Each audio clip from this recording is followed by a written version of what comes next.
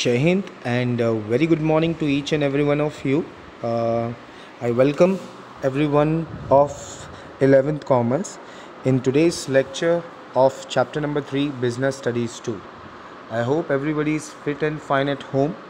So students, hope you all have seen my last two lectures of this particular chapter.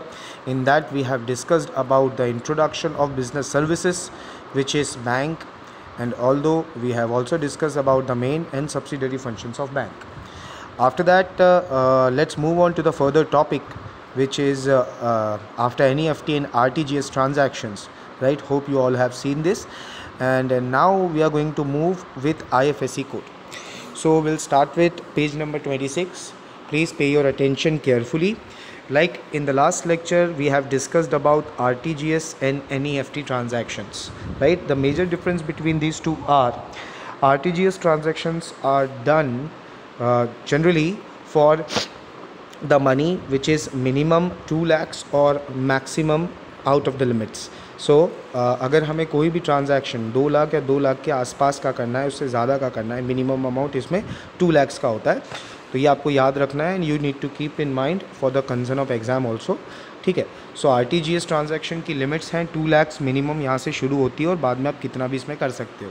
और वहीं अगर हम NEFT की बात करते हैं, ठीक है, तो NEFT में ऐसा कोई बाउंडेशन है नहीं कि मिनिमम जो अमाउंट है वो आपकी 2 लाख जितनी होनी चाहिए। It can be of 50,000, it can be of 10,000, it can be of even 500, ठीक है। सो मेजरली जो बैंक्स के अंदर ट्रांजैक्शंस की जाती है छोटे लेवल पर, that is consider to be NEFT, national electronic fund transfer, and जो बड़े लेवल पर होती है above 2 lakhs, that is considered as RTGS, real time gross settlement, ठीक है। So how this both transactions और both things we can do, it is with the help of IFSC code. Hope you all have heard this name before. IFSC is generally the identity of a bank, ठीक है. Here the bank is having a different identity, ठीक है, like we all are having as an Aadhaar card with us. In the same way, bank is also appreciated or done with the things also. It can be done with the bank overdraft. So let's see this. What is bank overdraft? Generally, it is a type of a loan which is given by the bank to the owner, ठीक है, or to the customers. Generally, to those who are self guaranteed और specially those who are a premium customers. यानी अगर आप किसी bank में पिछले 5 साल से या 10 साल से अगर आप एक चला रहे हैं, अपना बैंक का लोन आपका चल रहा है, तो बैंक आपको क्या करेगा, आपको और ओवरड्राफ्ट लिमिट, अगर आपकी क्रेडिट अच्छी है तो आपको वो सैंक्शन कर देगा, राइट। और जनरली ये बैंक ओवरड्राफ्ट उन्हीं लोगों को मिलता है, the people those who are having good credit score और can credit history in the bank, ठीक है। सो अगर आपको बैंक ओवरड्राफ्ट चाहिए अपने लोन के ऊपर, तो आपको अपनी क्रेडिट लिमिट अच्छी रखनी है, और स्पेशली आपको बैंक तभी ओवरड्राफ्ट फैसिलिटीज़ अवेलेबल करवाता है। इसके बाद जो नेक्स्ट टॉपिक आता है, that is cash credit. Generally it is also a type of a loan only, but it is generally taken by a businessman's, ठीक है। यानी जो व्यापारी होते हैं ज़्यादातर वो इस तरीके के जो लोन्स होते हैं वो लेते हैं. ये शॉर्ट टर्म्स लोन होते हैं, थोड़े समय के लिए लिए जाते हैं. स्पेशली ये उन लोगों को जल्दी मिल जाते हैं, the people those who are having a good connections with bank. यानी अगर आप लंबे समय से किसी बैंक के साथ जुड़े हुए हो, तो हम कह सकते हैं कि आपको जो चीज़ें हैं वो और ज़्यादा सिंपल वे में दिख जाती है. इसके अलावा लोन एक ऐसी चीज़ है, और वी कैन से दैट कि loan is a simplest form of taking money from bank, ठीक है. अगर इजी वे में हम अगर कहें तो सिंपल जो ब्याज पर हम कर्ज़ा लेते हैं बैंक से, चाहे वो होम लोन हो, फर्नीचर लोन हो, हाउस लोन हो, ठीक है, व्हीकल लोन हो या एजुकेशन लोन हो, ये सारे लोन्स कंसीडर करते हैं एक सिंपल लोन के, ठीक है, जिसका इंटरेस्ट आपको पे करना होता है बैंक को, और कुछ समय बाद जो भी आपको लाइक विथ इंटरेस्ट आपकी अमाउंट आपसे बैंक वापस ले लेता है with the help of EMI. What is EMI? Easy monthly installments, ठीक है. तो आपको याद रखना है ये भी. इसके अलावा आज के टाइम में in today's modern world the major things which we are using right now, that is e-banking. The full form of e-banking would be electronic banking. What is electronic banking? As this word described that nowadays nobody has time. Yes or no? And generally the people, those who are considering time as a money, they think that we have to utilize our time very judiciously. यानी हमें अपने समय की जो इस्तेमाल है वो बहुत सोच समझ के करना चाहिए। In short, time is money.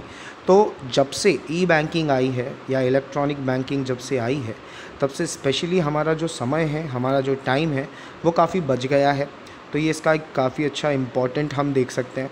इसके साथ साथ बहुत सारी चीज़ें ऐसी हैं जो बदल चुकी हैं अब after the involvement of E banking. इसका फर्स्ट एग्जांपल हम देख सकते हैं ट्रेडिशनल प्रोसेस में।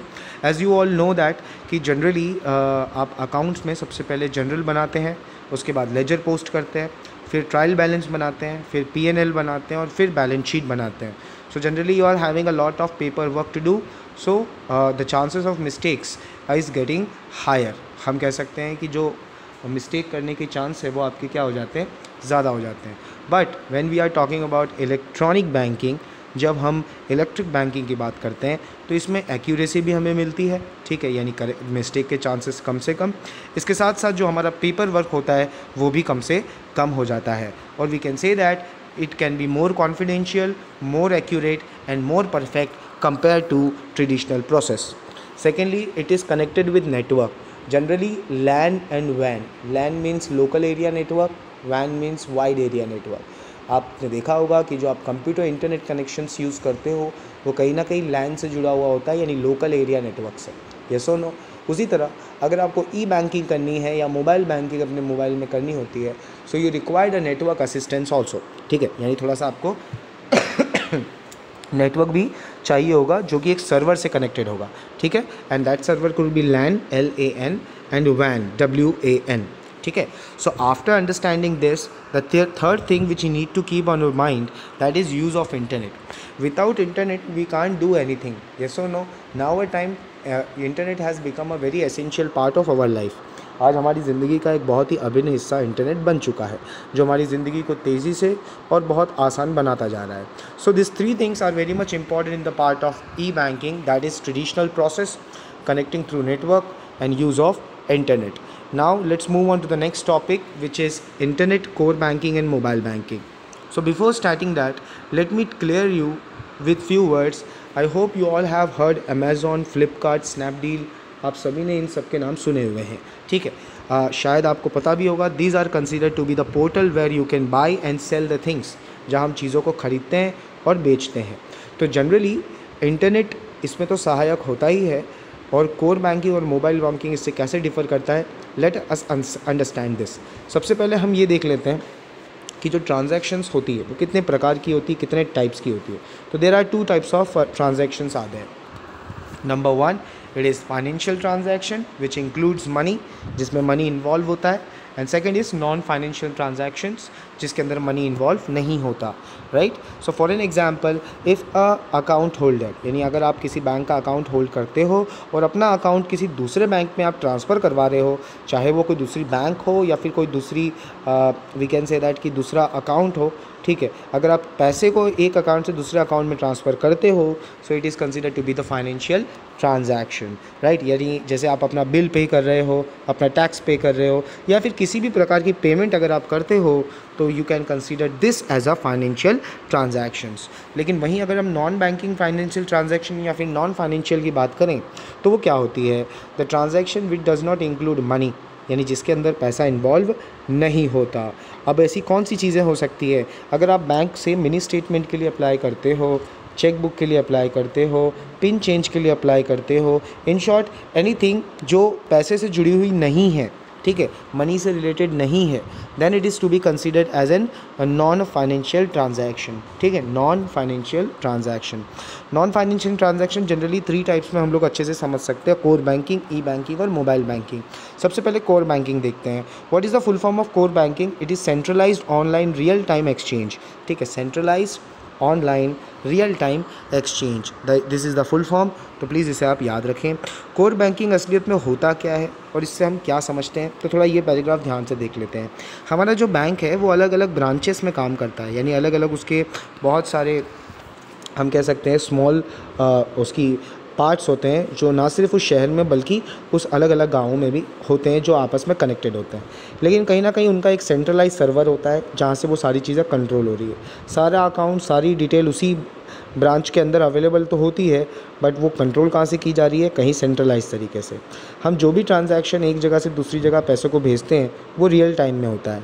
रियल टाइम में होता है means if I want to send some money to my brother right now, it is on today's date and today's time. If I'll send money to him right now, he will receive the money right now only, ठीक है। यानी अगर मैं अभी पैसे भेजूंगा तो अभी के अभी उसे चीज़ें मिल जाएगी। क्यों? क्योंकि कोर बैंकिंग आज के ज़माने में यूज़ हो रही है, ठीक है। कोर बैंकिंग में स्पेशली जो मेन आपकी ब्रांच होती है उसमें आपकी सारी डिटेल होती है। इसके अलावा अगर आप कोई ब्रांच में दूसरे ब्रांच में भी जाते हो तो भी आपकी सारी डिटेल वहाँ तक मॉक कर दी जाती है, मतलब सारी डिटेल शेयर हो जाती है। इसकी वजह से बैंक के आपको बार बार चक्कर नहीं लगाने पड़ते। आपको जो चाहिए, चाहे आपको विड्रॉ करना हो, चाहे आपको डिपॉजिट करना हो मनी, आप किसी भी बैंक से किसी भी ब्रांच से पैसे ट्रांसफ़र या फिर डिपॉजिट कर सकते हैं। इससे सबसे बड़ी फ़ायदा कस्टमर्स को ये हुआ है कि they should not move from, उन्हें एक जगह से दूसरी जगह अलग अलग ब्रांचेस के चक्कर काटने नहीं पड़ते, ठीक है। यानी 2 ब्रांच अगर एक ही बैंक की है तो आप दूसरी ब्रांच में जाकर वो काम भी कर सकते हैं, आपकी सारी डिटेल वहाँ पर ट्रांसफ़र हो जाएगी। Because of this arrangement time expenses both bank and customers are decrease, यानी हम कह सकते हैं कि समय दोनों का बच गया। Bank as well as customers are being now fruitful. इसके अलावा जो आज के समय में सबसे ज़्यादा यूज़ हो रहा है दैट इज़ ई बैंकिंग और electronic banking, the banking which is done through internet, ठीक है, with the help of server. If we want to withdraw some money or deposit some money, we can do with our fingertips, ठीक है। आज हर bank की अपनी कुछ mobile applications होती है, ठीक है। उस मोबाइल एप्लीकेशंस के थ्रू आप जाकर चीज़ें कर सकते हो। ई बैंकिंग का सबसे इंपॉर्टेंट हिस्सा है ATM। The full form of ATM is automated teller machine, automated teller machine, ATM। So ATMs are generally we have used it, कभी ना कभी आपने यूज़ किया ही होगा, जहाँ से आप कोई भी पैसा चाहे जितना चाहे उतना निकाल सकते हैं, बशर्ते उतना पैसा आपके अकाउंट में होना चाहिए। सो ATM is one of the most important aspect of E banking, and banking also works very easy and very smooth system through this. So we can say that कि in the E banking is the benefit of 21st century.